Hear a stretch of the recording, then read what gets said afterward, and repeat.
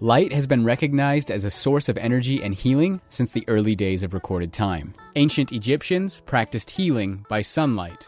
In the 17th century, Sir Isaac Newton identified the visible spectrum by separating light with a prism. In 1917, Albert Einstein first explained the theory of stimulated emission, which became the basis of light amplification by stimulated emission of radiation, or, in other words, laser.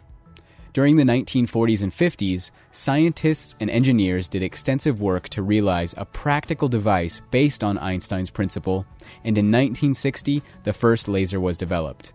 By the end of that decade, a Hungarian physician, Andrei Mester, reported an improvement in the healing of wounds through non-ablative, low-level laser radiation, and is credited with the discovery of low-level laser therapy. Today, this therapy is now referred to as photobiomodulation. Photo meaning light, bio meaning life, and modulation meaning change, and is the preferred therapeutic treatment option that is drug-free, non-invasive, and non-toxic with no side effects, treating the cause of the injury and pain, not just the symptoms. However, not all lasers are created equal, and to achieve these effects, it requires a thorough understanding of laser science regarding proper light and tissue interaction, of which there exist wide variations and disagreements. Laser science begins with a look at how light interacts with the human body to provide a therapeutic response. All light is composed of photons. Photons are small packets of light energy. This energy penetrates the skin and underlying structures and holds their intensity until being absorbed by the human body. More specifically, looking at laser therapy, first, laser light at specific wavelengths, primarily in the infrared and invisible spectrum from 700 to 1200 nanometers, is delivered to the tissue via a probe in contact mode with the surface of the skin. Second, the light enters the cell's mitochondria and is absorbed by the chromophores, including the protein cytochrome C oxidase, or CCO, which then increases its activity. Third, as a result of the heightened activity, 3 molecules are affected. The first, adenosine triphosphate, or ATP, where we see an increase in the main energy source for the majority of cellular functions.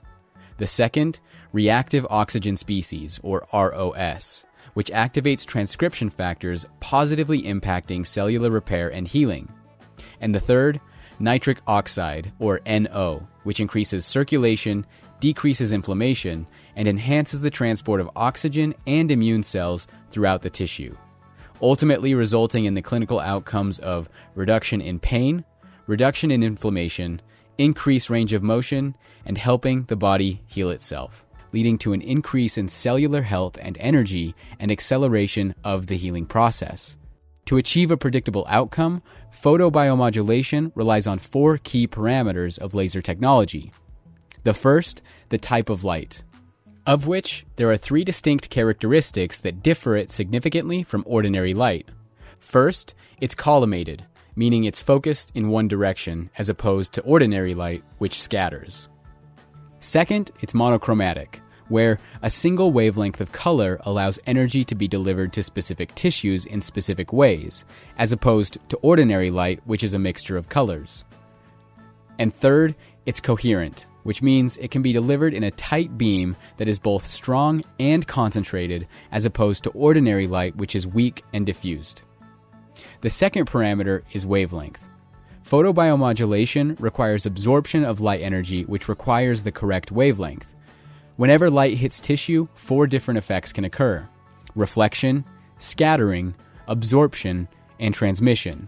The wrong wavelength and the light energy could be transmitted or scattered rather than being absorbed by the human body. In general, a longer wavelength in the infrared spectrum results in a deeper penetration into the treatment area. Our third key parameter is laser operation, of which there are 2 modes: continuous wave or pulsed mode. The type of operating mode directly affects the amount of dosage or energy. With a continuous wave treatment, the dosage can be calculated easily. When frequency modulation and pulsing are introduced, calculation of the dosage becomes more complex and can lead to inaccurate claims and immeasurable results. Our fourth parameter is power or energy density.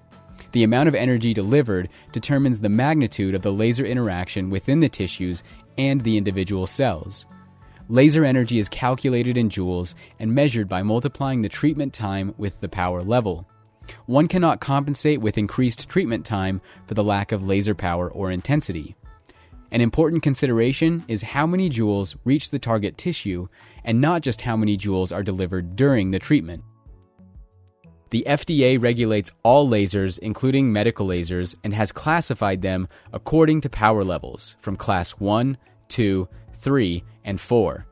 For example, Class 1 would be a laser printer. Class 2 would be a barcode scanner. Class 3 has two subcategories. 3A would be a laser pointer, and 3B would be a small laser like a box laser. And Class 4 would be a laser used in laser therapy. Certain requirements have been established for each classification of laser, primarily based on eye safety.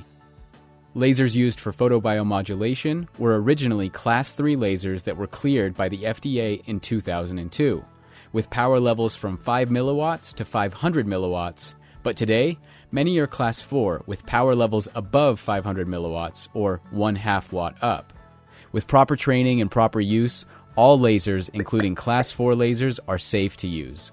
Laser technology that can provide and combine the correct type of light, wavelengths, operating modes, and power or energy density will generate the penetration and dosage needed to reach the targeted tissues and areas. The net result is a cascade of beneficial chemical reactions that target the body's natural healing and ability. This video has been sponsored by ASPEN Laser as part of an educational series from Aspen Laser University.